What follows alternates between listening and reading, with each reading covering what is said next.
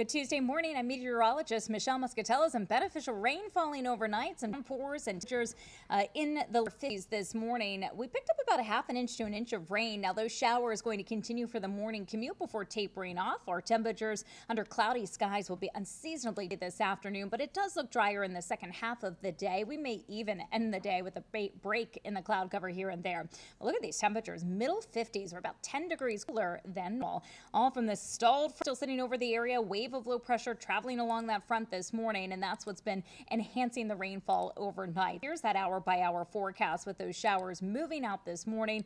Our little break expected during the daytime and evening hours, and then overnight another round of rain coming in. Could be some briefly heavier showers. Those showers will be off and on Wednesday with an isolated thunderstorm possible. It stays cool Wednesday in the up 50s, but Thursday's the pick of the week, mid 60s.